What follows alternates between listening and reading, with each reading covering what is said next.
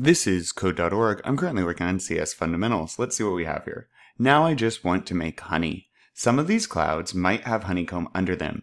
Be sure to check if honeycomb is hiding behind each cloud. If there is honeycomb, the bee will only need to make honey once. This is similar to what we were doing earlier on in this lesson. So I'm just going to start throwing code down. Move forward.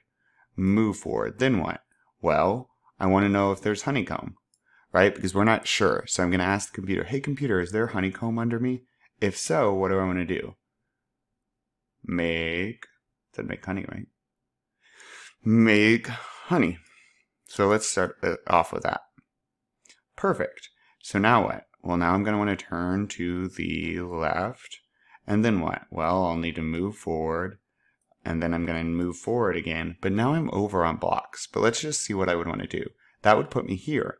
Well, once again, I'm going to want to ask if there's honeycomb, and then I'm going to make honey.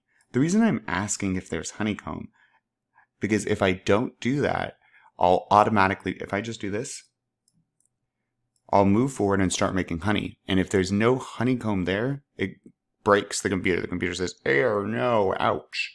So instead, I say if honeycomb. So this will be, I'll move forward and I'm asking the computer, hey computer, is there honeycomb under the bee? And the computer says yes or no. True or false.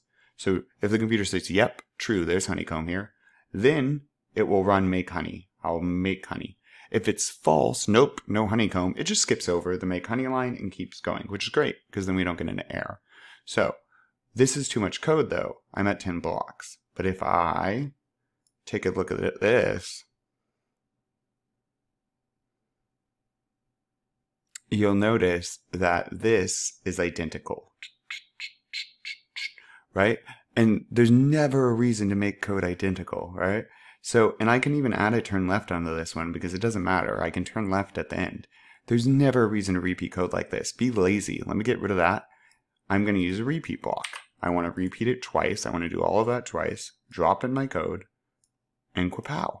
Hopefully.